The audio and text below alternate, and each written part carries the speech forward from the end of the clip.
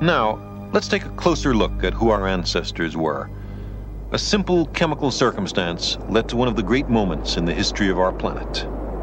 There were many kinds of molecules in the primordial soup.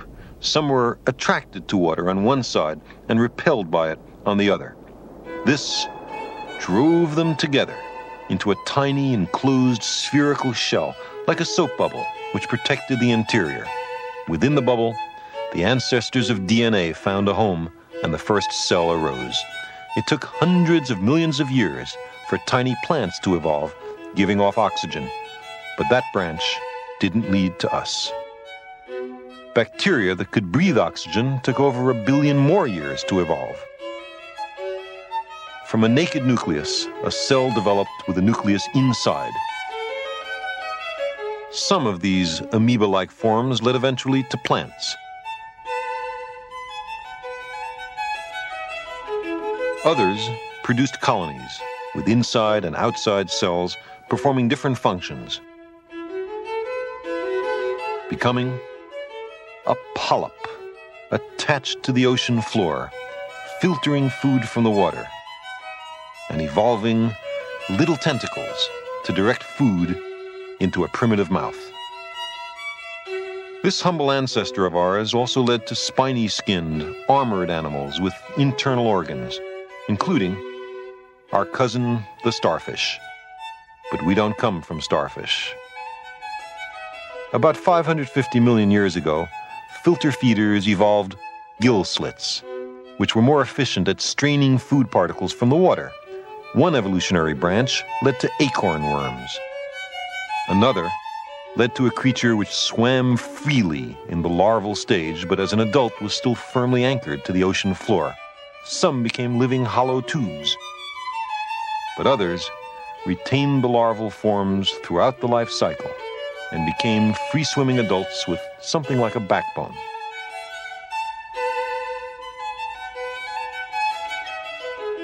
Our ancestors now, 500 million years ago, were jawless, filter-feeding fish, a little like lampreys.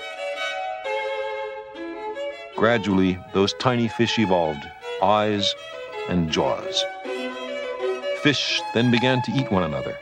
If you could swim fast, you survived. If you had jaws to eat with, you could now use your gills to breathe the oxygen in the water. This is the way modern fish arose. During the summer, some swamps and lakes dried up, so some fish evolved a primitive lung to breathe air until the rains came. Their brains were getting bigger.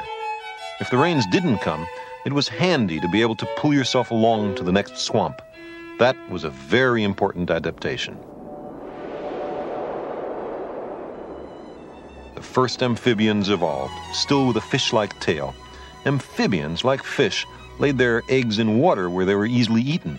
But then a splendid new invention came along, the hard-shelled egg laid on the land where there were as yet no predators. Reptiles and turtles go back to those days. Many of the reptiles hatched on land never returned to the waters. Some became the dinosaurs. One line of dinosaurs developed feathers useful for short flights. Today, the only living descendants of the dinosaurs are the birds.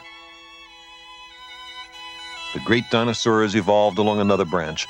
Some were the largest flesh-eaters ever to walk the land, but 65 million years ago, they all mysteriously perished. Meanwhile, the forerunners of the dinosaurs were also evolving in a different direction. Small, scurrying creatures, with the young growing inside the mother's body. After the extinction of the dinosaurs, many different forms developed.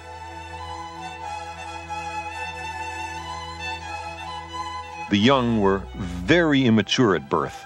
In the marsupials, the wombat, for example, and in the mammals.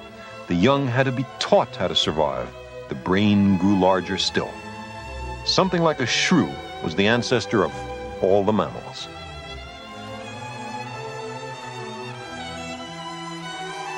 One line took to the trees, developing dexterity, stereovision, larger brains, and a curiosity about their environment. Some became baboons. but that's not the line to us. Apes and humans have a recent common ancestor. Bone for bone, muscle for muscle, molecule for molecule. There are almost no important differences between apes and humans. Unlike the chimpanzee, our ancestors walked upright, freeing their hands to poke and fix and experiment. We got smarter. We began to talk.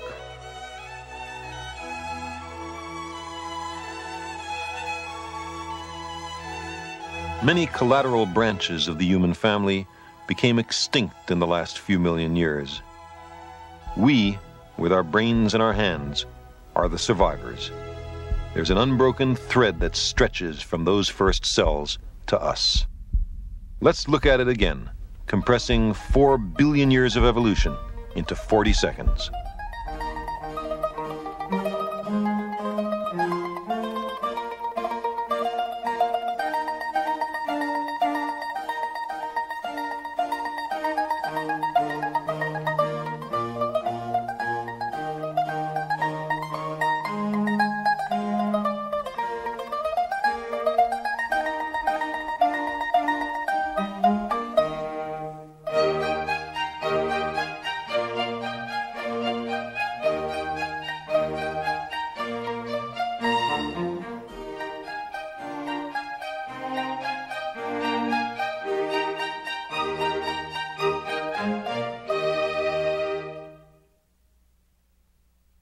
Those are some of the things that molecules do, given 4 billion years of evolution. We sometimes represent evolution as the ever-branching ramifications of some original trunk, each branch pruned and clipped by natural selection. Every plant and animal alive today has a history as ancient and illustrious as ours. Humans stand on one branch.